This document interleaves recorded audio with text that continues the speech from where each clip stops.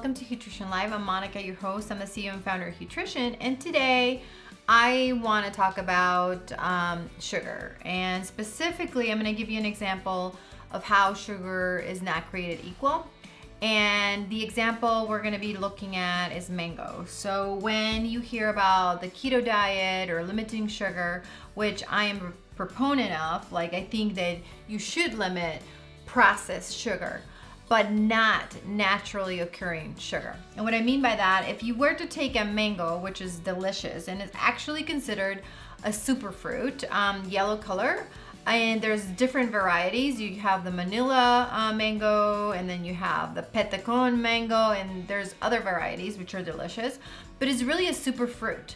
And why is it so good for you? Because when you take a whole mango, if you were gonna take this whole mango, it would only have about 200 calories. So if you think in the whole scheme of things, if you were gonna grab a bar or something more processed, it would probably have around the same calories. So the sugar in the mango, naturally occurring, is not the same as something that's processed.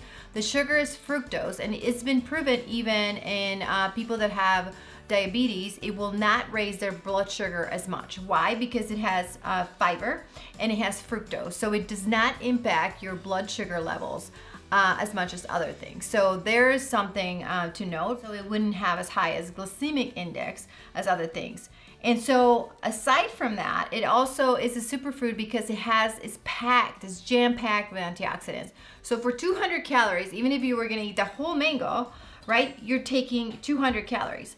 But for a serving, right, for a serving of mango, it would be like about 3/4 cups. I like to eat my mangoes like this. So, 200 calories. You get, in one mango, you would get about 72% of your vitamin A, and you would get about 200% of your vitamin C. So think about that in terms of immune system, antioxidants, and fighting disease.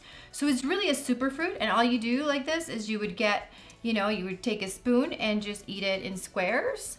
That's a good way to eat it. So again, this is just goes to show that not all sugar is created equal. And when we talk about naturally occurring sugar, such as that in mangoes, which is fructose, you probably are okay enjoying this delicious superfruit. So I encourage you to try them if you haven't tried them.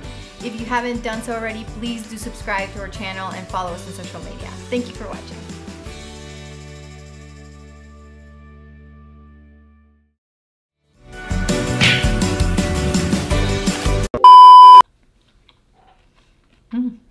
There you go.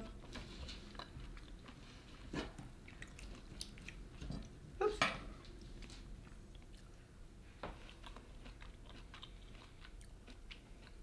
Stay colorful.